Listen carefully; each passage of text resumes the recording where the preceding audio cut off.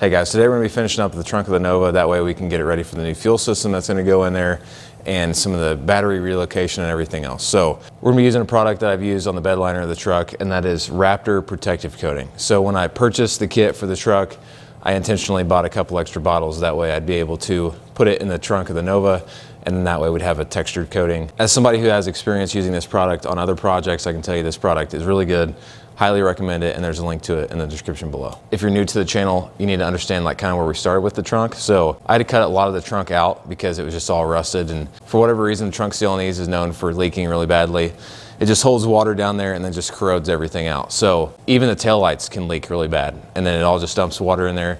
If you have one of these 4th gen Novas, you know what I'm talking about.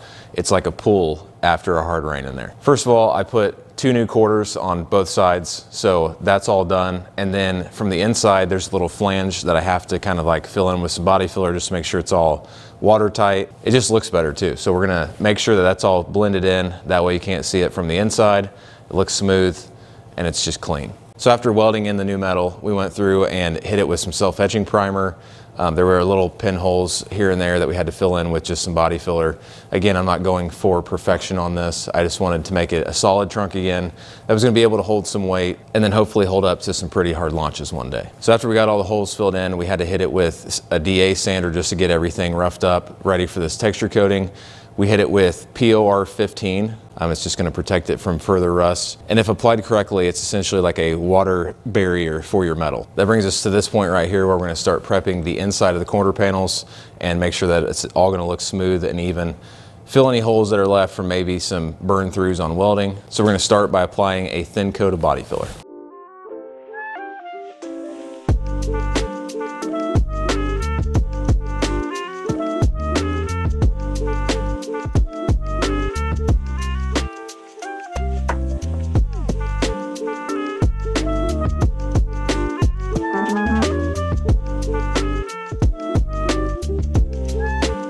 Hey guys, if you made it to this point of the video, I just want to say thank you. We've applied the body filler to the passenger side. We're just waiting on that to dry so we can sand it down, get everything ready, and then we'll be ready to put the spray in. After looking at the analytics, it looks like most of the people who watch the videos are not subscribed to the YouTube channel. So if you could just go and hit the subscribe button, I would greatly appreciate that and would help me to grow the channel and keep making awesome content like this.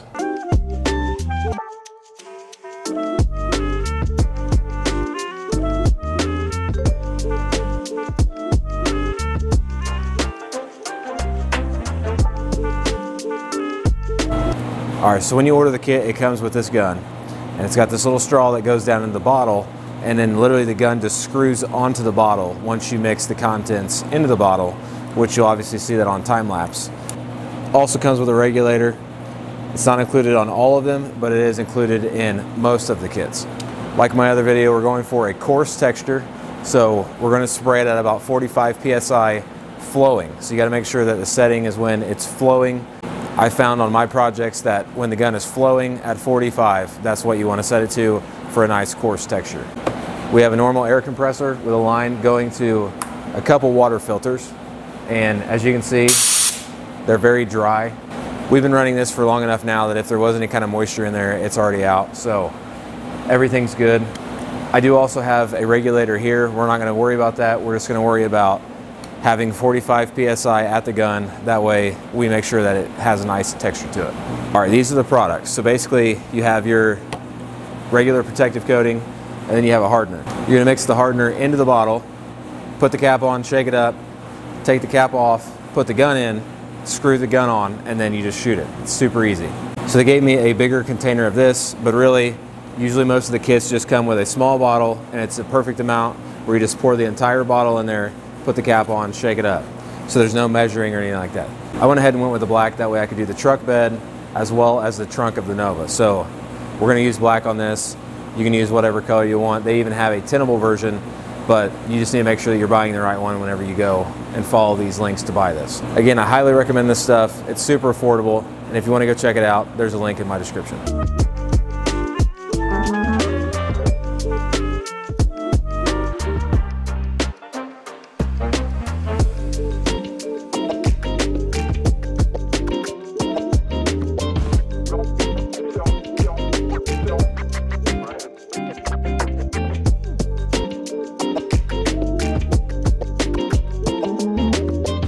All right guys, so we're finished up here and everything is looking really, really good. So this was months of work to get it to this point.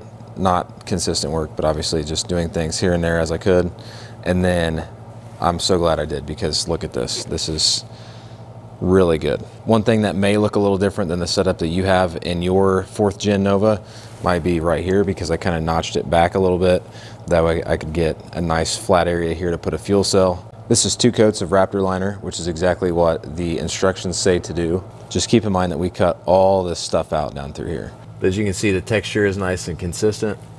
Not that it matters, because obviously it's in the trunk and nobody will see it unless the lid's open. But yeah, very happy with the way this turned out. All right guys, again, the products I've used in this video are going to be linked down below. From the POR 15 to the Raptor Liner, they're all going to be down in the description below. Check them out if you're interested. Also, if you're interested in seeing more of the work involved to get the trunk looking like we did now, check out those videos. I'll link to them up here in the corner. If you liked the video, make sure you give it a thumbs up. Subscribe to the channel so we can keep growing things like this. And as a quick reminder, there's plenty of awesome content coming next year for this thing, especially when we take it to the drag strip, which is the ultimate goal. So we're just going to continue building this. The EFI kit did come in, so it'll be fuel injected, and that'll also be coming very, very soon. And now we can finally start with the fuel system build and everything like that. So I want to thank you guys for watching, and I'll see you guys in the next video. But before you go, check out this picture of the Christmas tree that I just put up in my pole barn.